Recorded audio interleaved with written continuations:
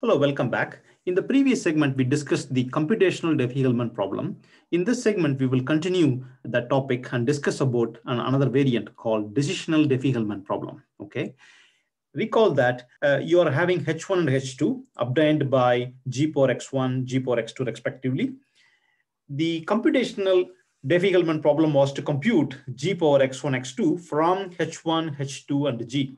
Okay. We talked about this in the previous segment. In this segment, we will make use of this, but we will introduce another problem called decisional Diffie-Hellman, which is a variant of this. So you have a group generator algorithm that takes the order of the group size as input. N is the bit size of the order of the group.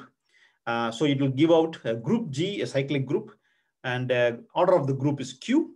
Q is made of N bits, and G is the generator of the cyclic group. Okay, we talked about all of these in the previous segments, so this should be clear for you. What is the meaning of Ddh being hard? It actually means that suppose you select, say, X, Y, Z randomly from the set ZQ and compute G power X, G power Y, and G power XY.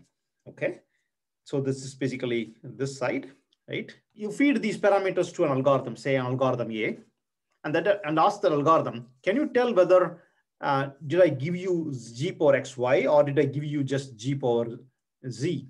Okay, what is G power Z? Z itself is a random number. So Z power Z is also a random number. But G power XY is made of G power X, G power Y mixed together, right? Okay, so when do we say Ddh is hard?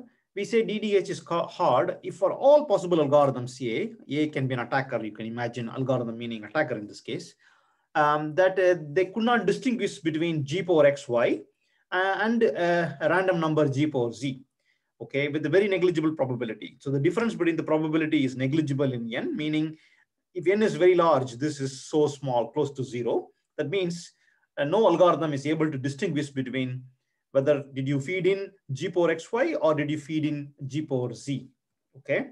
That's basically the idea of the decisional Diffie-Hellman problem. Okay, now I will connect all of the different problems we talked about. Okay, so we talked about quite a few problems. First is we talked about discrete logarithm problems. Okay, let's assume discrete logarithm problem is easy for a moment. That means given G power X, you can find X, right? Okay, that means you can easily solve this problem because all you have to do is take G power X and from G power X magically derive X.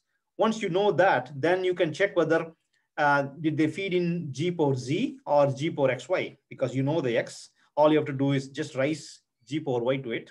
Okay, suppose let's assume now that the discrete logarithm problem is hard. Okay, oh, in that case from G power X you can't find X. What if you have this notion of computational Diffie-Hellman problem is easy for you? Let's assume from G power X, G power Y, you were magically able to find G power XY. Then it's also easy, right, to solve the decisional Diffie-Hellman problem.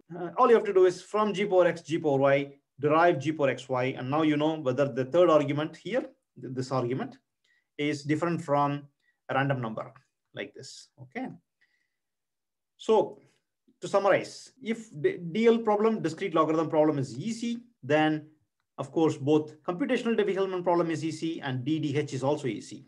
Then you can immediately tell that decision Diffie-Hellman problem is also easy, right? Because you know from G power X, G power Y how to compute G power XY, because I assumed that the computational Diffie-Hellman problem is also easy. Okay, but the interesting fact is that in case Diffie-Hellman problem is hard, or the computational Diffie-Hellman problem is also hard, or both are hard, it could be possible that the decision Diffie-Hellman problem is actually not hard.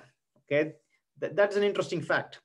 I'm going to talk about why it is the case, meaning let's say instead of this being hard, easy, let's replace easy by hard. Okay, meaning both computational Diffie-Hellman problem and discrete logarithm are hard in a particular group that you're working with, but it doesn't imply, okay, it doesn't imply Ddh is also hard. That's an interesting fact to note. And in one of the future segments, when I go deeper into quadratic residue concept, I will show to you that decision Diffie-Hellman problem is actually easy in some groups. Okay, even though in those groups, computational Diffie-Hellman problem and discrete logarithm problems are actually hard. All right, that's basically it for today. Thank you.